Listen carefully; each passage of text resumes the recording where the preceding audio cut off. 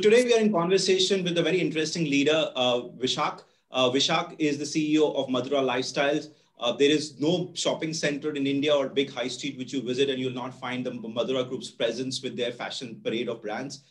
Great to catch up with you, Vishak. I'm sure it's going to be a very interesting conversation. Thank you, Pankaj. Pleasure being here.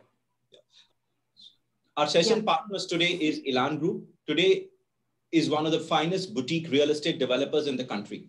The group is committed to setting new benchmarks of excellence in the commercial real estate segment.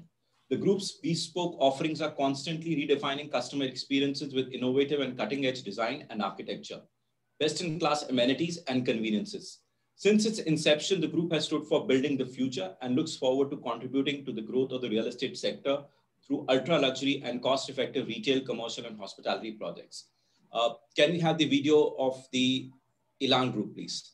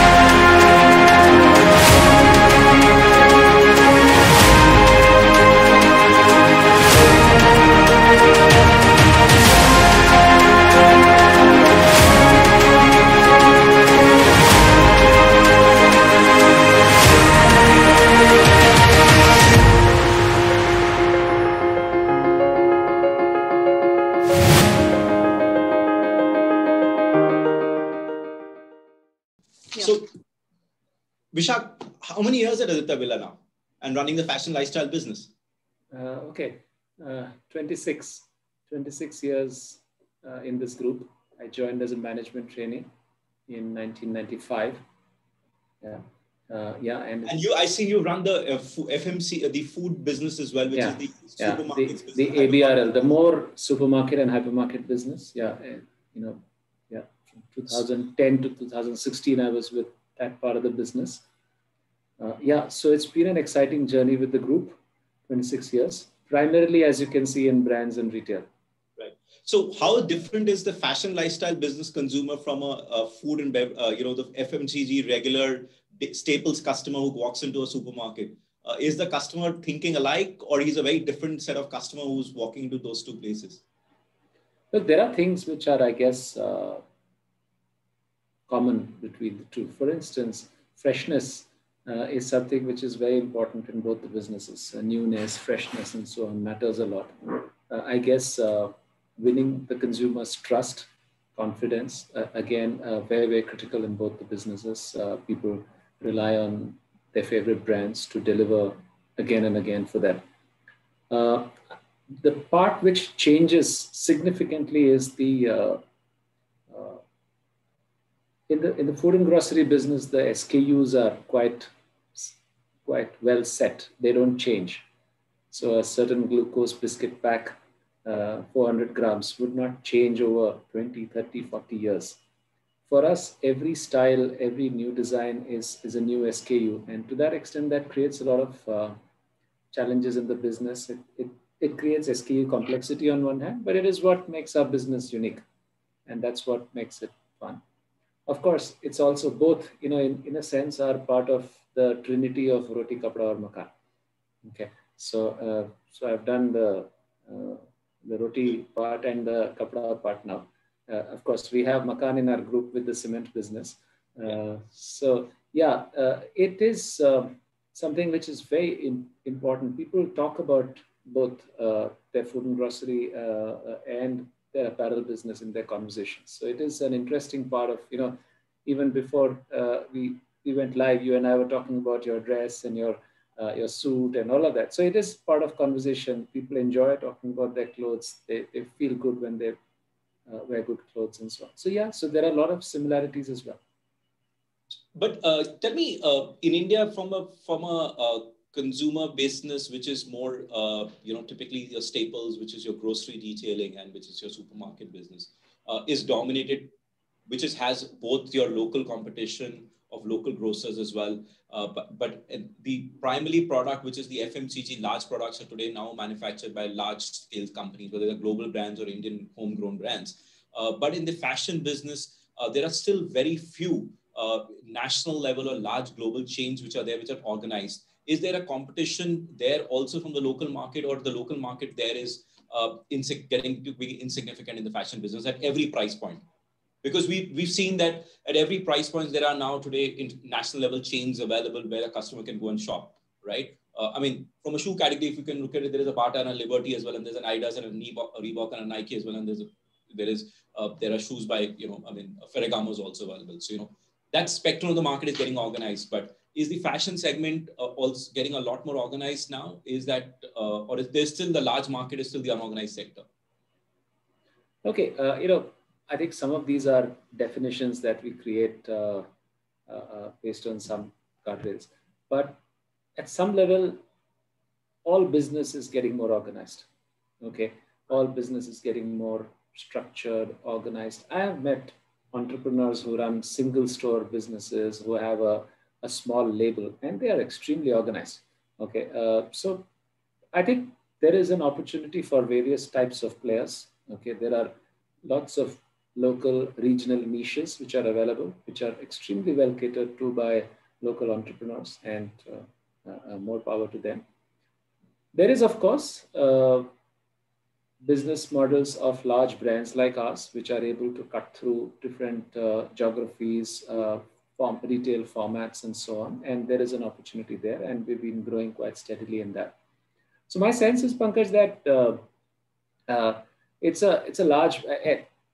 Frankly, even in the food and grocery business, there are lots and lots and lots of local entrepreneurs and so on. So even there, the so-called well-known brand penetration or organized sector penetration is limited. Okay, so in each industry, I think that's the beauty of this country. There is opportunity for various types of business models and formats. Yeah, so in our business, we do see the impact of technology, the impact of computer systems, digital, significantly helping people to get more organized as well. Okay, so today you can see a single store boutique also advertising online and providing direct delivery to home from their websites and so on. So there is a lot of change in things the way they are done. But we've seen that somehow the success story of international brands in India is still very, very limited, or I would say still very small compared to whether it's homegrown businesses or brands which organizations like business houses like yourselves have established, which have far bigger success stories in India.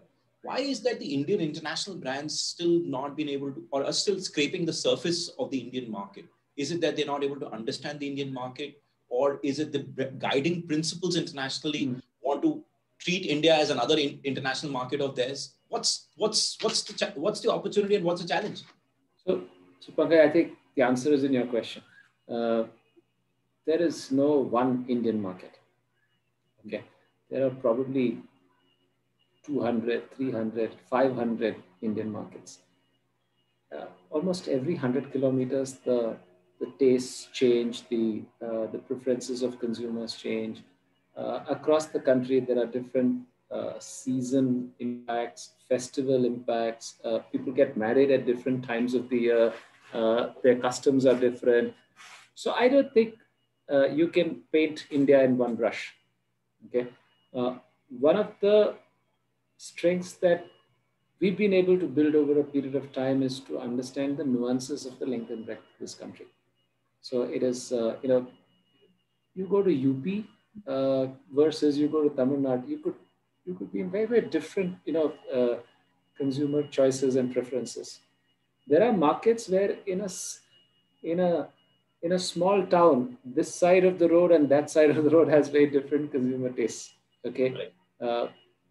So I think it is very important that any organization which wants to do well recognizes that there's no one India as a coherent, homogeneous customer base.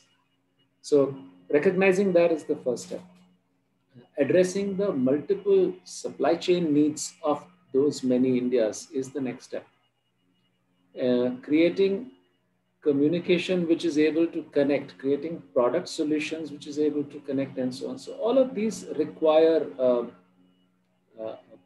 I would say, deep capabilities, which I guess it just means that anybody who comes in will have to go through that process to be able to understand this country better.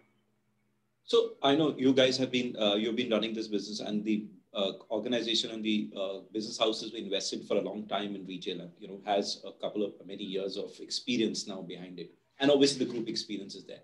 But tell me, you mentioned in the previous question mentioned about that there is an opportunity for us individual retailer. He's also innovating, but how does he, earlier it was that the owner or the father or the son used to typically sit on the in the store itself, and this it was a lot more about the salesman driven, and they used to get the gut feel on the sales, on what the customer preferences is on the store level itself. But today probably technology is changing and helping in that. But how does that individual or a smaller business house who's got smaller number of stores or a limited number of stores able to gauge customer preferences? How do they do it? Is technology available today at a economical price for them to invest in? Is it technology, or is still the gut feel of business managers like you who also go out on the street and get that gut feel on the ground? What does it take to get to understand the customer there? So one of the important pillars in our business model is the role of local entrepreneurial franchises. So a lot of our business is managed in the front end by franchisees who are, of course, extremely entrepreneurial, very, very committed, understand the pulse of that town, of that market that they operate in, have very strong relationships with consumers in that market. And as a consequence, are also able to relate to us what is it that their store needs. Okay, now this is something which requires an entire organizational DNA to be able to manage this, to be able to take on feedback like this, work on it, respond to it, and so on. So I guess there is a lot that can be done by just being there.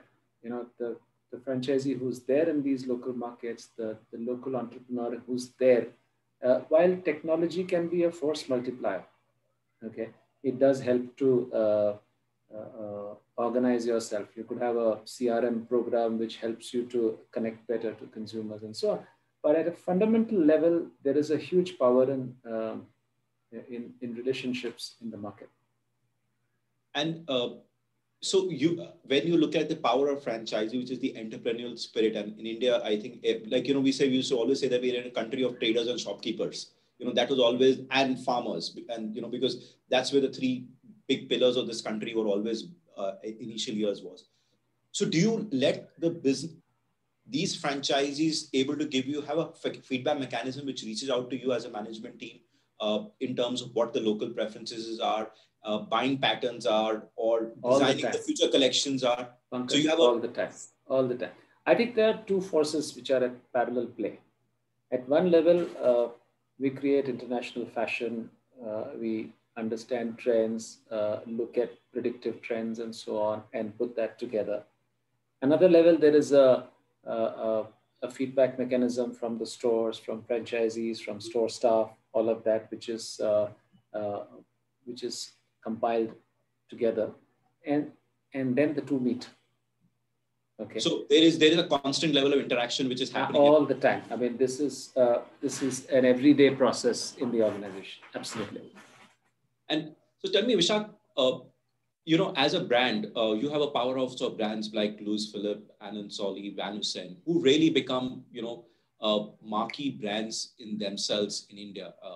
And you know, when the journey started, it was very small brands, and everybody used to perceive that they are, you know, they are international brands, but they were actually, what I understand, they're all essentially homegrown brands which your business house created, right? No, these are each of these brands has its own history. So, for example, Van Heusen is amongst the world's largest shirt makers. Right. Okay. So Van Heusen is a different context.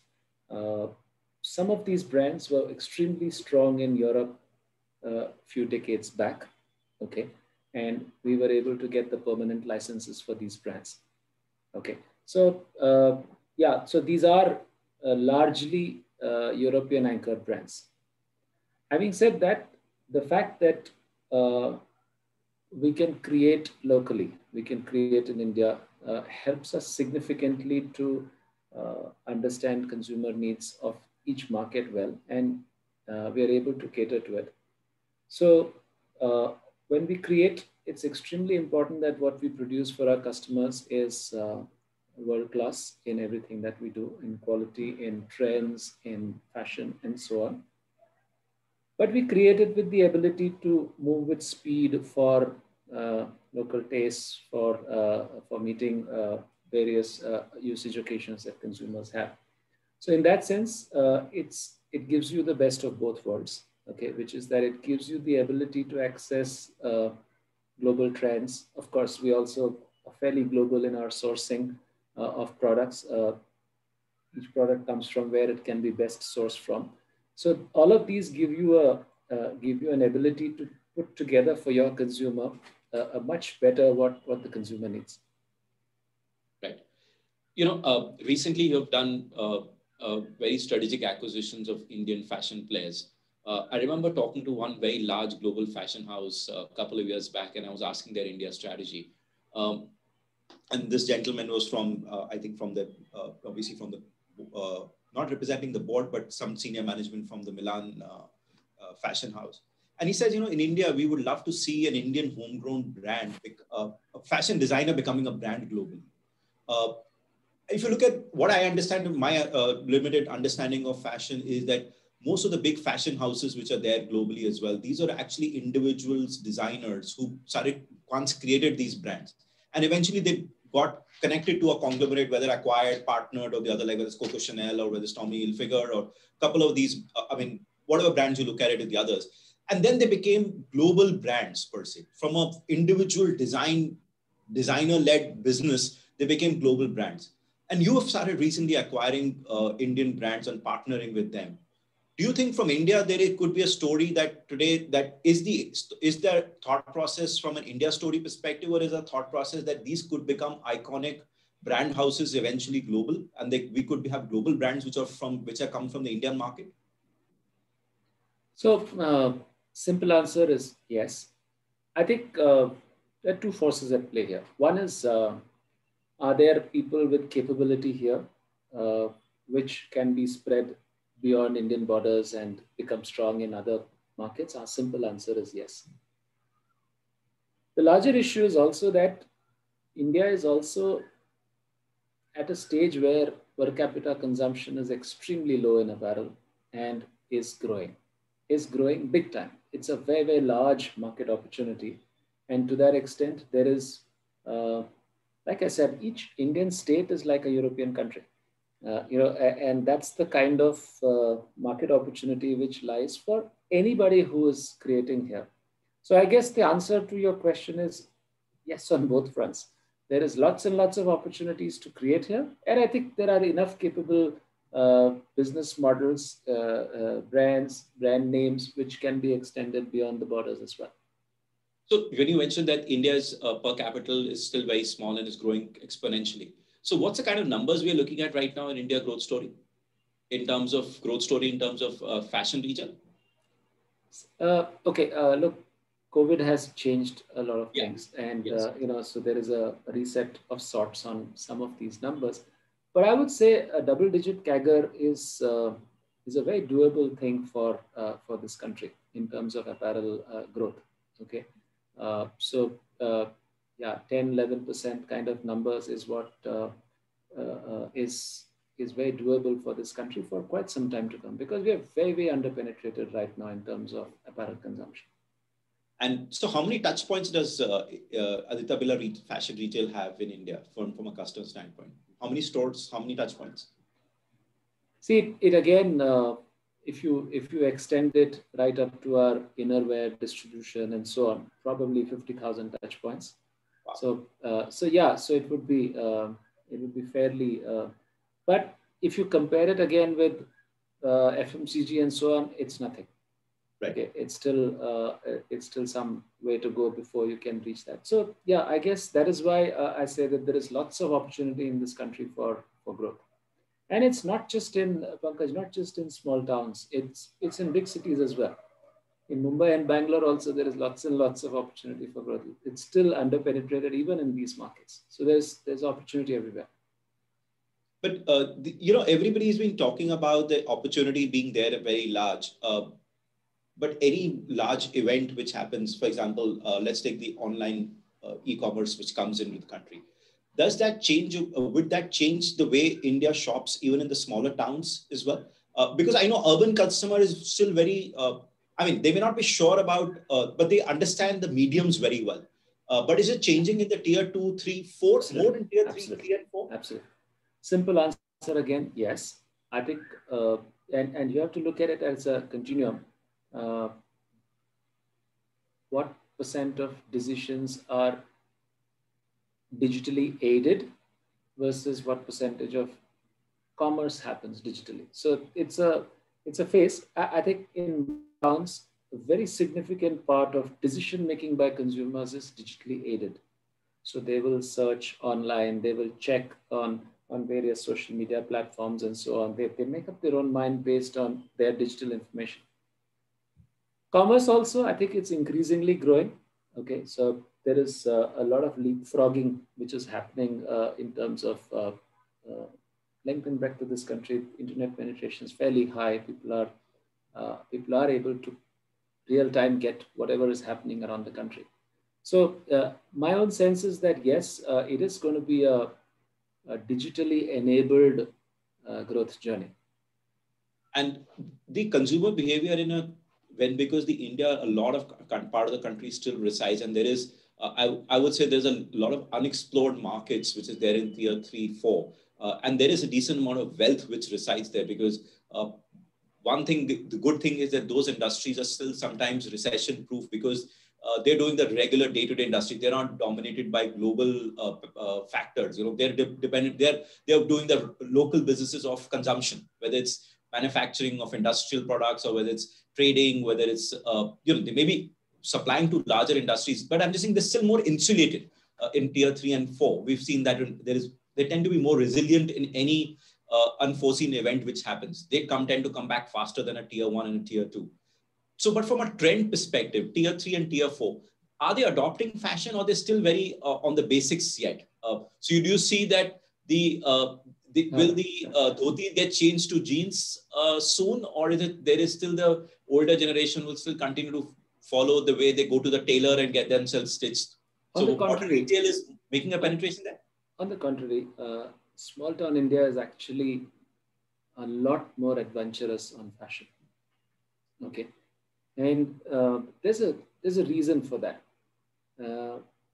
You're in a corporate hierarchy, sitting there in your Anarock office. In a jacket. In a jacket, because you have a need to conform. Yeah. Right? You have a disciplined structure, you have clients to meet, and you have, and so on. When you go to small town India, a lot of that need to conform is just not there.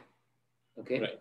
And to that extent, there is a much greater amount of fashion independence, much greater individual expression of the kind of clothes. It's extremely fashionable. We keep seeing news items, and I think all of us look at one blip of news flash which comes on our notification on our phone. We think that the world has suddenly changed, and we talk about, read about, international big brand globally in the US or in the UK or in Europe suddenly shutting down their stores or talking about Chapter 11. And we realized that is that a real story? Is it just because one bank files a big Chapter 11 or restructure in their business for some reasons or the others?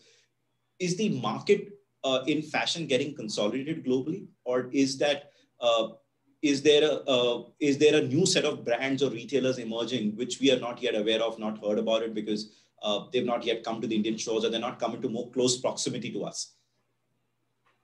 So, Pankaj, I'm sure this is true in other industries as well, but I can say this for the fashion industry. Uh, Fashion, by definition, means newness, means change, means continuous reinvention. Okay. There are companies which do that well. There are companies which don't. I guess the ones which keep evolving are the ones which do well, survive and do well. So yes, so in every part of the world, there will be companies which don't keep up with the changing pace of consumers' needs, technology, all of that, and some who do, and many who do. So that's probably an explanation to your question. Uh, my own sense is that there is an inherent need to constantly keep changing, constantly keep adapting to consumer requirements, to changing needs of. For instance, if today I cannot show my product well digitally, I will not reach a whole lot of consumers. So in addition to all the things that I do, I need to make sure that I'm able to address the digital native well. Okay. Or let's say in the last 12 months, a large part of consumers' need was work from home clothes. Yeah. If I have to do well, I need to be the best in work from home, right? So when consumers think of work from home clothes, they should still think of my brands first. So probably comfort would come in more clarity than at this point of time. At this point of time, but now as soon as you go back to a post-COVID world and you're having a large wedding and a gathering, again you have to think of my brands when you think of what to wear for that wedding. Right. Okay. Or when you go back to work and you need the best wrinkle-free shirt that you can get, again you have to buy that Louis Philippe Palma Press shirt. So I guess it's very important that brands are able to anticipate what consumers would need and within their brand guardrails, provide that solution to consumers. And you talked about how many, you said 50,000, how many would be exclusive stores for you in India? Exclusive stores across our brands, maybe about 2,500 odd stores. So 2,500, and today a lot about retailing is a lot about experience. Like you said, even digitally, you have to present yourself well. I mean, the whole experience comes in when you look at it. The picture looks nice, how it's presented on the screen, whether it's a mobile or whether it's a tablet or on a desktop or a laptop. Even in a store, it's all about communicating with the customer. It's not about selling a product. With 2,500 stores, how are you able to deliver that kind of experience down there? I mean, because you're talking about different language sets of people. You talked about, the road outside can be dug up because you don't know what can happen let's be honest, we are in a country like India, but your store inside will always look good. But how are you able to deliver that experience then in these 2,500 stores? Okay. Now this is what we do. Okay. This is our business. First of all, it's across brands, across markets. There are operations managers, regional managers, franchisees, their entire ecosystem which works toward their customer feedback mechanisms. There are net promoter scores. So there is an entire machinery which works towards delivering that. And that's what I like, that's what in any business delivers value to the consumer and hence value to the organization. So yeah, you've got to deal with it. You're absolutely right. There are lots of nuances, differences. Yeah, you got to deal with it and find solutions. Much bigger challenges are around how this country changes seasons, how you've got to build for, for instance, weddings are an extremely seasonal business in this country. Right. Okay. You don't get married in some months, you get married in some other months, and so on. There are good dates, not so good dates, so on. Building a supply chain which prepares for that, building a supply chain which prepares for a huge winter business in 3 months and then completely out of it after that, building a supply chain for festival supply chain. Yeah, so all of these is what makes the business exciting.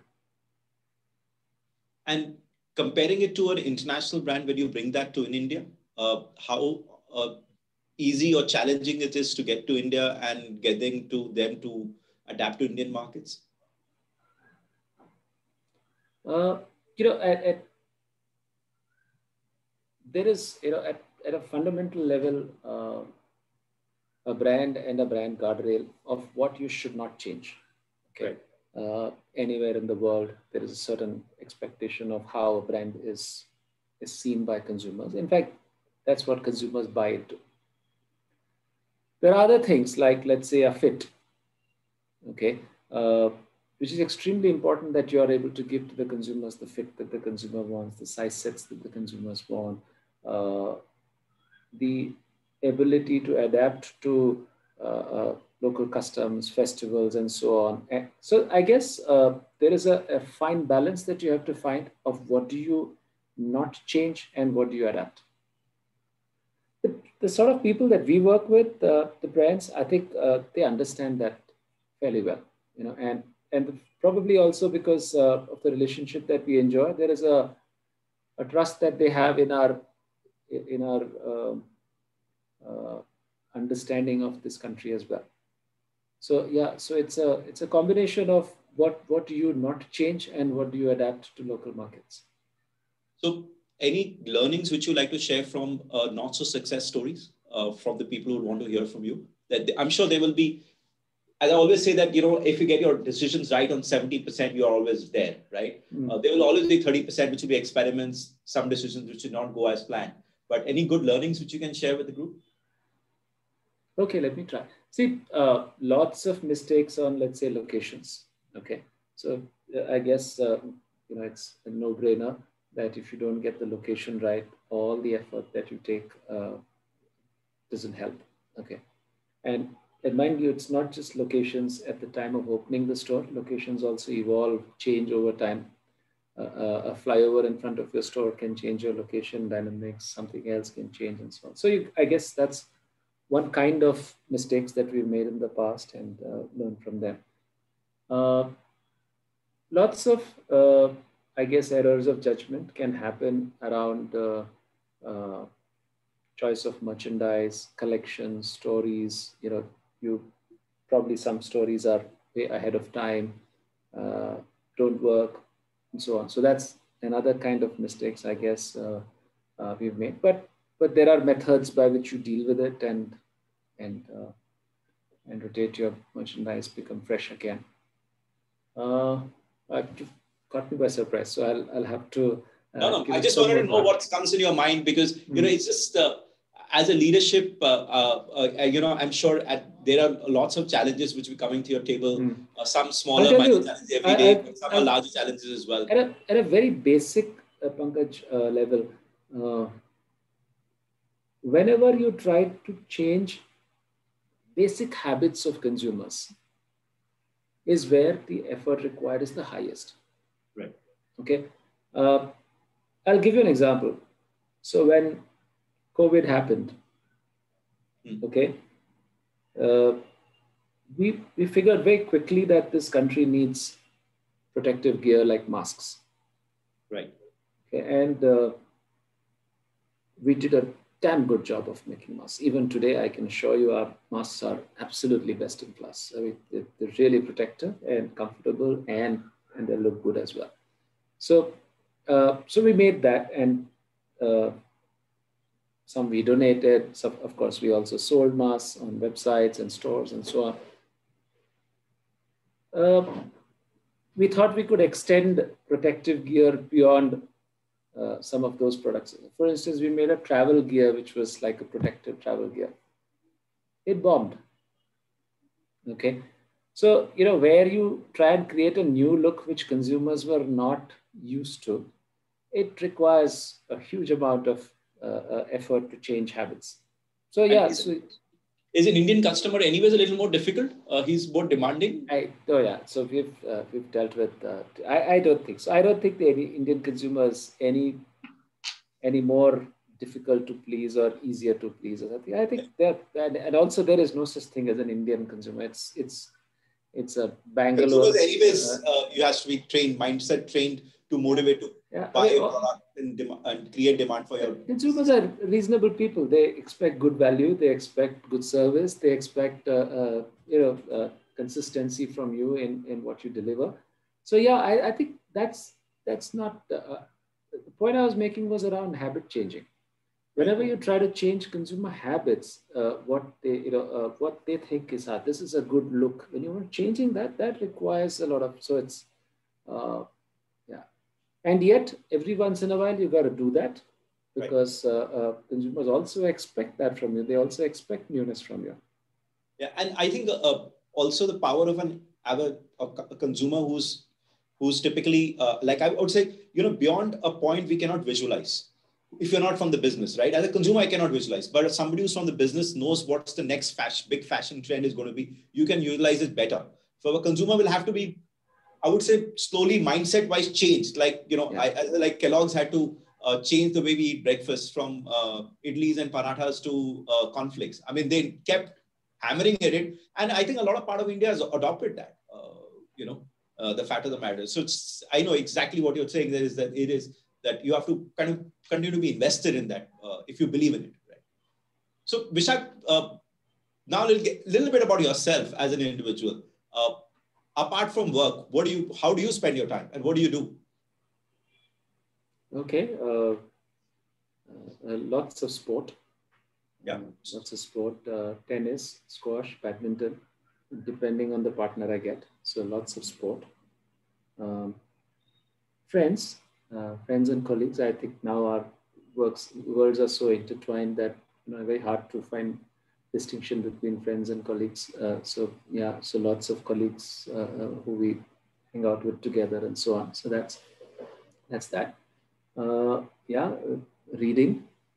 Enjoy reading, all kinds of reading. That's what it is. Since you mentioned sports and you look to be an ardent sportsman because if you're playing tennis and squash and the others, and you Djokovic winning the finals. Yes. Is that the question you were heading for? No. I mean, I don't want to get preferences of individuals, but I'm just saying, do you drive? When you drive, you're able to drive any learnings or not learnings, I would say, some things which while you're playing a sport and take it to your work table as well? There's some things which you pick up from sport to your work table as well?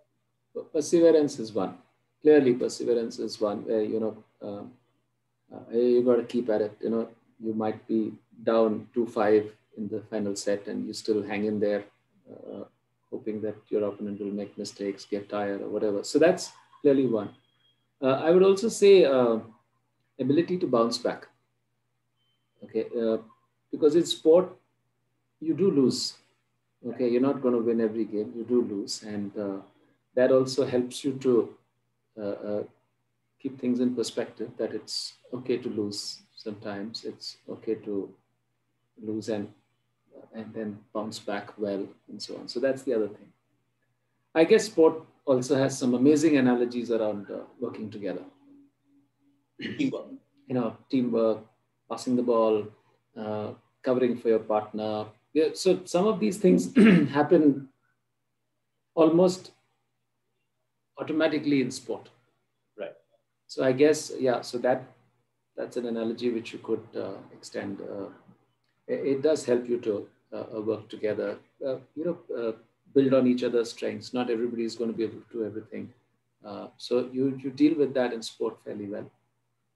And I am whatever sport which I played and what I realized, two things which I take away always from sport is the spirit of winning, celebrating. Also, oh, yes. And also understanding why you lost. And when you lose something, you go back on the drawing board and saying, why did you lose or you could do better? Probably gets back to the work table and give us some little more anecdotes in our working life. I think the nasha of winning, the high of winning is, of course, is very much there. Absolutely. Yeah. Pleasure talking to you, Vishak. Thank you so much. It really enjoyed to understand from you as a business leader who's a fashion, really moving the fashion needle in the country, understanding from you what you see as the markets and the opportunity in India. And you rightly said, we still have a long way to go. There is a huge opportunity in India. Heartening to listen that we're going to grow at double digit on fashion for many more years to come. So lots of business opportunities for people like us as well. I would also like to thank our session partners, Elan Group and MAPIC India, for putting this together. And to let you know that we're having a next session coming up very soon. So keep a watch out for that. Pankaj, thank you very much.